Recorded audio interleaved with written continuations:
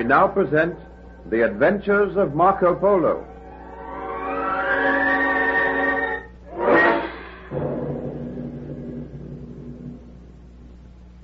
Marco Polo and his companions arrived at Pekin, the capital city of China.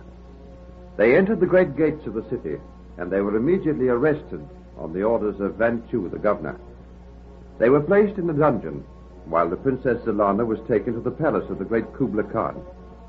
The Khan looked upon her features, but she twisted her face and grimaced in an endeavor to make herself ugly, so that the Kublai Khan could not make up his mind whether to marry her or not.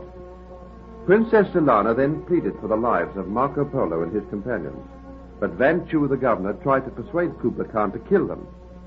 Eventually, the Khan agreed to interview the four Venetians. Meanwhile, Marco Polo, with his father Niccolo, his uncle Maffeo, and servant Benno, were crouching in an underground dungeon.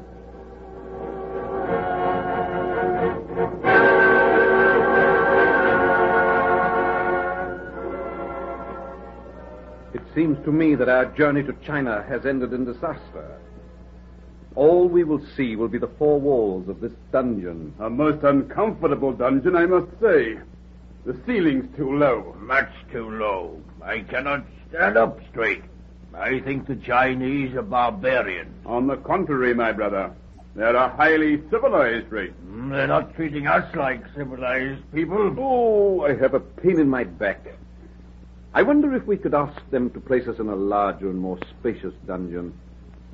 Benno, how are you feeling? Oh, this is a most uncomfortable dungeon, and I do not like the Chinese. I do not like that man, Van Chu, who placed us in this dungeon. He eyed me as if he wanted to kill me. Yes, he eyed us all in that manner. He is a villainous-looking scoundrel. Well, it behoves us to be polite to him.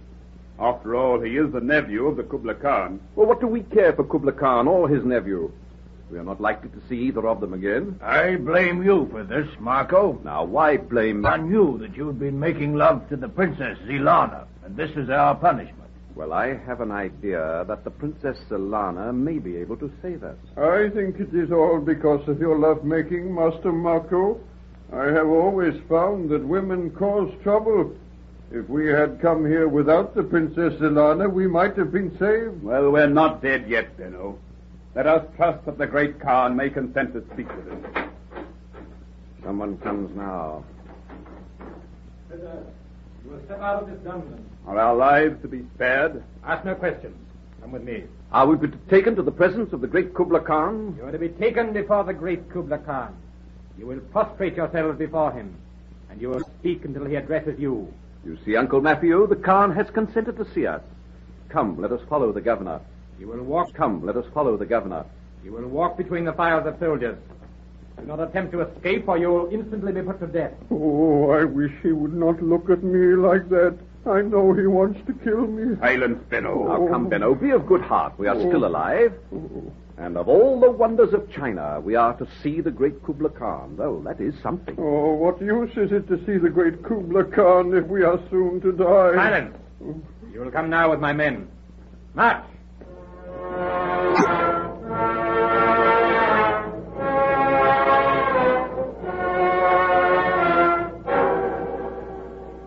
Marco Polo and his companions were led from the dungeons into the palace of the great Khan.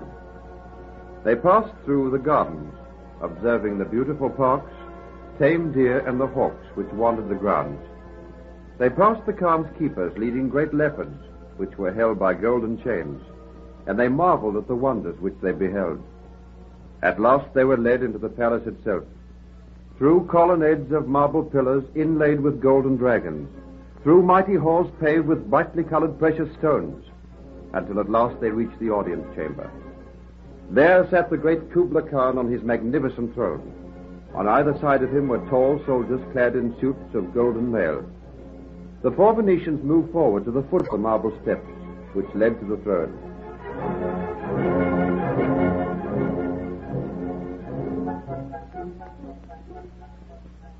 Most noble, high, and excellent Khan, ruler of all the world, emperor of the blessed people, before you stand four Venetian prisoners, white men who have dared to penetrate the most magnificent of cities. You have asked that they be brought before you, most excellent, most high and noble Khan. And I order them to prostrate themselves before the ruler of the world. Come, Marco. We must obey these orders. Bow down before the great Khan. It is well. Let the Western men rise that I may look upon them. Who is your leader? Great noble, most excellent Khan. I am the leader of these men. We come offering you friendship. We bring you gifts from the great Pope of Rome. We come from Venice, and our nation is a nation of traders. We have many wonders, many riches, and many marvels, similar to the ones you have here in your land of China. I am told that it is a land without land, this Venice. Sir, most noble Khan, my bearers bring you gifts, and we bear messages of friendship. Do you not know that I have decreed that any white men who set foot in this city should die? We knew of that decree, and yet we risked our lives that we might be ambassadors of friendship between your people and ours. You speak like a brave man. What think you of my city? I have not yet seen your city, great Khan.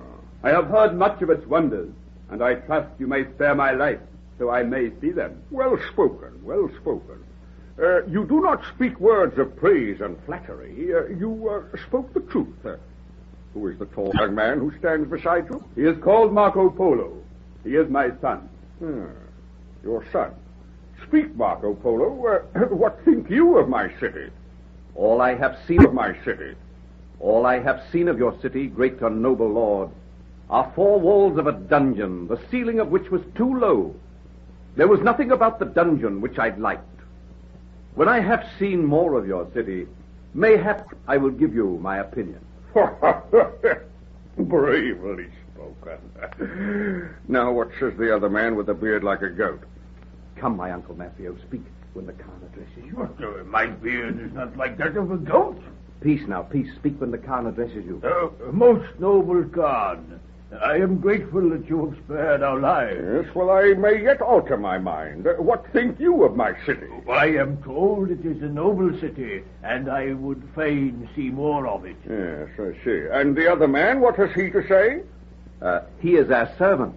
What is this, a common servant brought into my presence? Vanchu, what means this? Most noble lord, you asked to see all four prisoners. You did not tell me one was a servant. He may not speak with me. What is the hour? It wants but 1 hour to noon, O noble Khan. How did you tell the hour? I see no sundial here. Have you no water clocks in the nation of Venice? I have never heard of a water clock. Well, that is a water clock standing near the Lord Vanchu. Why, we have had them for many years. Ruth, that is a marvel. Can you tell the hour by that device, most noble one? We do. It seems that your nation of Venice is not so civilized, my friend. Now, it is my decree that you shall live until we have shown you some of the wonders of our city. You will be quartered here in my palace. The Lord Vanchu will be responsible for your welfare. When you have seen all the wonders we have to show, mayhap I will kill you, but seek not to escape. I pledge my word that we will not seek to escape. Why should you wish to take our lives, most noble Khan? Does the great Kubla Khan slay his friends? Is he a tyrant? Peace, dog. For words of insolence you shall die. Stay your hand, Vanchu. It is my will that these men of the Western world should behold the wonders of my city. They may learn much, and I will have you know, Marco Polo, that I am no tyrant. Christians, Jews, Muslims, and other worshippers all have the freedom of my city. All pray as they wish to pray, and I am much beloved by the people. And yet you would take the lives of 4 men who come to you with offers of friendship? The white race has not always been disposed towards the people of China. Go now, Vanchu. We'll lead you to your quarters. Tomorrow you shall that you may buy any goods which may chance to please you. Now let my treasurer come forward. Give these people money. But, most high, this is not money. These are but pieces of parchment, and the softest parchment I have ever seen. Have you not seen paper? It is a form of parchment which we have used here for many years, and that paper passes for money. You will find that you can purchase goods with it. Now take it and divide it amongst your friends.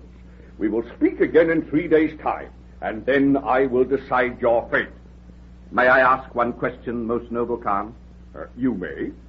The Princess Zalana, she is soon to be wedded to you. With this money which you have given us, may I buy her a wedding gift?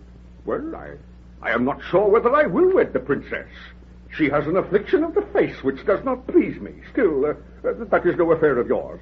Now follow, that is no affair of yours. Now follow where my officers lead you. The audience is at an end.